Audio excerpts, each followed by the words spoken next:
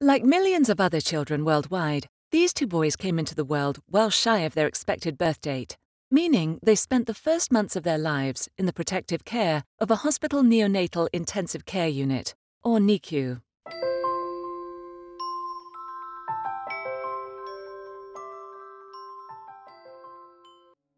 The boys were born at 26 weeks and 6 days, so they were born prematurely. They were here a total of almost 4 months, and it was tough. It seemed like that's how it was going to be forever. It seemed like there's no end in sight. It's a trying time for any parent, and a fragile time for the babies. As their tiny bodies continue to develop, they're at risk for any number of complications. For the Truska boys, it was an eye disease called Retinopathy of Prematurity. I think it's scary because if it's not treated, it can result in blindness, and if it's allowed to progress too far, there's only so much you can do. So catching that early was really important. Early and accurate detection of the disease. That turns out to be the key in saving our vision from any number of serious eye diseases. And it's become an increasingly attainable goal, thanks to a technology called Optical Coherence Tomography, or OCT. First developed in the 1990s, OCT allows doctors to see into the structure of our eyes to find hints of diseases like glaucoma and macular degeneration before they can cause us problems.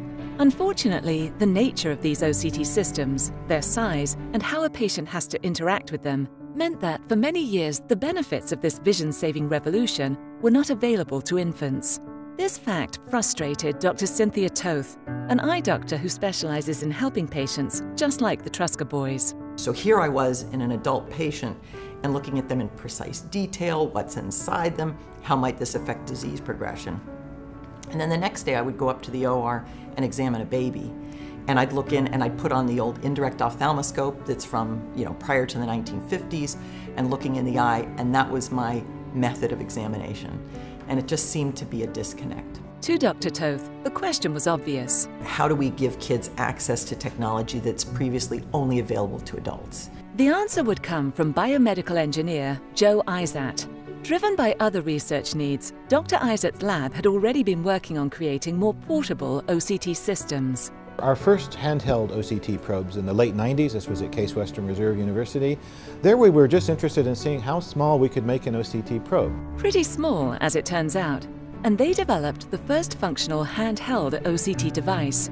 They used it for a while for research purposes, until Dr. Toth took notice. When I saw that system, I was like, that's exactly what we need for the kids. With Dr. Toth's help, Dr. Izat developed the idea further and helped form a company to produce handheld OCT systems.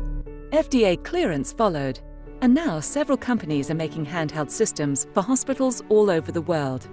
As Dr. Toth had hoped, this has at last brought the benefits of the OCT revolution to infants in intensive care units. So with the handheld OCT system, we can now go to the NICU, at the bedside, turn on the OCT, hold it over the child's eye.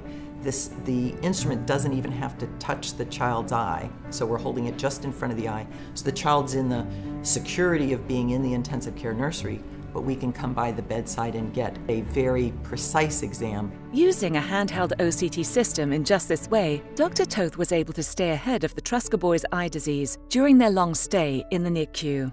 They have healthy, good vision. Being able to appreciate on a daily basis that we do have healthy boys, is something we'll be grateful for forever.